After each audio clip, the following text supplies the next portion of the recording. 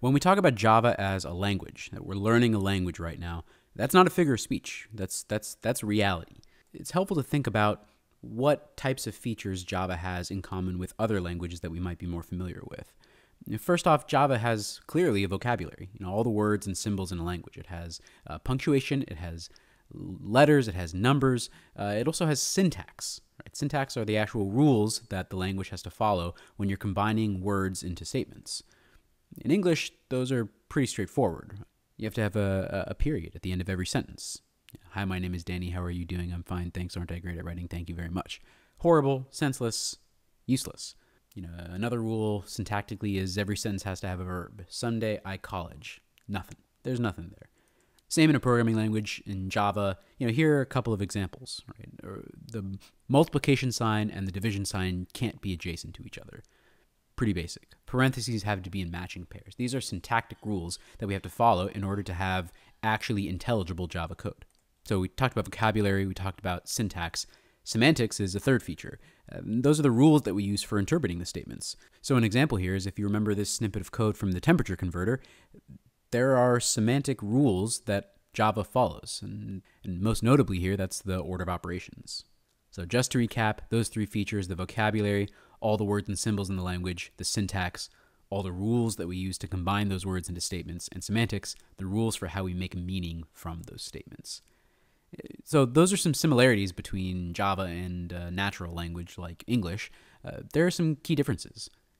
Java programming languages are very small, way less vocabulary than in English. They're rigid.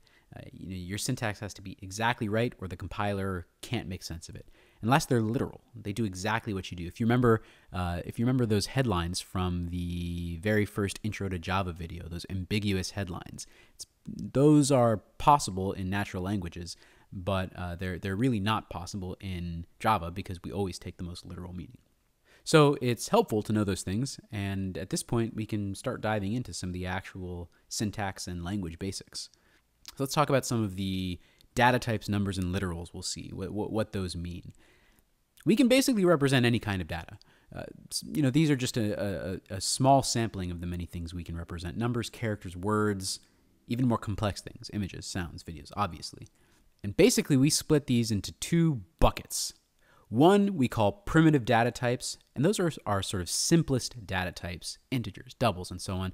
The other are objects, and these, like we said before, we often conceive of them as bigger. These are more complex oftentimes. So primitive data types, we've seen these all over the place, right? Integers, floating point numbers, that means int and double. Those are the two data types we've seen so far. Characters, uppercase A, uppercase B, lowercase a, the dollar sign, Boolean values, true and false. These are all the most basic kinds of data that there are.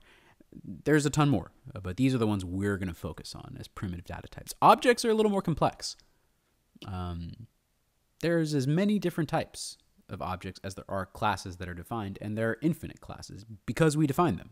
So there's a car, there's a scanner, there's a student, there's a teacher. We could define a different type of student if we wanted to. We can basically do anything. We've seen some of the differences already between using primitive data types and objects. Primitives being, again, numbers like integers and doubles and also characters, and objects being those user-defined types like scanner, or that tend to be a little bit more complex. Here's the key difference in how we use them. Primitive data types we combine using operators, plus, times, modulus, divided by, and so on. But objects first have to be instantiated. That's what you can see in this line here. I'm instantiating a new wrapper object called Drake. And finally, the way we use that wrapper object is by calling one of its methods, countStacks. There's a few different types of primitive data types that we use for numbers. You can see them listed here. The yellow ones are the ones we're going to focus on in this course and the ones we're going to use most commonly. But they range from small to pretty large, and they have a bunch of different uses. So here you can see byte, short, int, long, float, and double. You can see how many bytes they take up. Remember, a byte is just 8 bits all in a line. So this 1 byte variable, which is a byte, that takes up 8 bits. 2 bytes, that means 16 bits, 16 zeros and ones. We can see their potential ranges, and we can see what kind of numbers they actually hold effectively. We define literals basically in contrast to variables. Variables can change. Their values can change. Literals cannot change. If you think about 5 or 9.0 or this string enter degrees in Fahrenheit or true and false, those are Boolean literals. These are values that just don't change. You're not going to change the value of 5. That's why we call it a literal. We just take it at face value. So before you close up shop today, a couple things you want to make sure you have a handle of.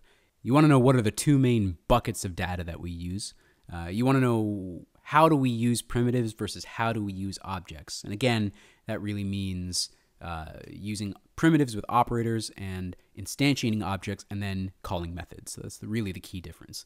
We want to know what are the main data types we're going to use for integer values and floating point values. Again, that's int and double. We want to know what exactly is a literal and how is it different from a variable? What are some examples of literals?